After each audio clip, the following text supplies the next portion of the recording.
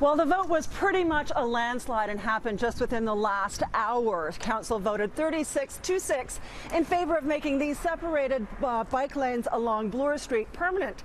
Now, right now, they run along a 2.5-kilometer stretch, but cycling advocates on council say they expect that eventually they will be expanded both to the east and to the west. Is invest in infrastructure if we're going to get people to choose a bike. Time and time again, we hear and see in surveys that people aren't biking that could or would, but there's no safe infrastructure there for them. So let's build the safe infrastructure and see what happens. Well, on Bloor Street, we saw it shoot to number 2, the second busiest bike lane in the city of Toronto, within 1 year of a pilot project. There's so much so much growth that we can anticipate from that as years move forward that it's very exciting. The Bloor Street lanes started out as a pilot project a year ago and are part of the city's 10-year plan to create a comprehensive grid of both on and off-street bike lanes. Mike Layton admits that we are a bit behind on the plan that was approved in 2016, but he expects it will be fully implemented in 11 or 12 years.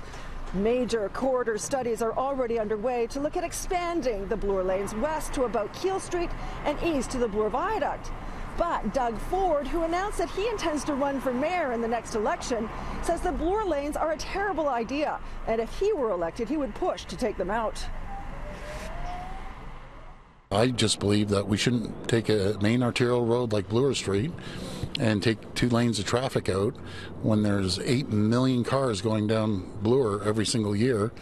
I believe we should maybe move it north of Bloor, 1 street, or south of Bloor to a secondary arterial road.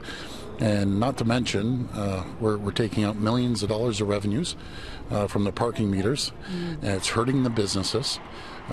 Talk to the businesses along Bloor; they're losing revenue, and traffic congestion is just getting worse. Again, I just want to stress, I'm not against bike lanes. I'm all for bike lanes in the right places. Now, Doug Ford says that just because council voted in favor of keeping the lanes today, a new administration could easily turn around and take them out again, the same way that Jarvis and other lanes were taken out when Rob Ford was mayor back in 2011. The next election is next October.